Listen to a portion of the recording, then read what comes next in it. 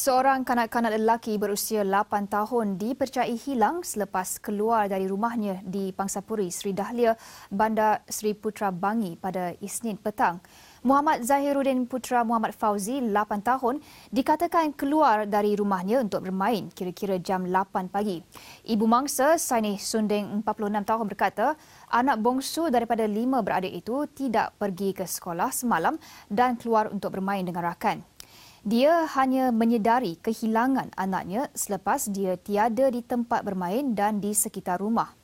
Ada jiran yang memaklumkan Muhammad Zahiruddin telah pergi ke kedai berhampiran pada waktu tengah hari dan kali terakhir dilihat bermain dengan rakan di sekitar kawasan kejiranan itu. Susulan itu, satu laporan polis berhubung kehilangan anaknya itu dibuat di Balai Polis Bandar Seri Putra malam tadi. Katanya Muhammad Zahiruddin kali terakhir dilihat memakai baju kemeja T berwarna hitam dan seluar panjang berwarna biru.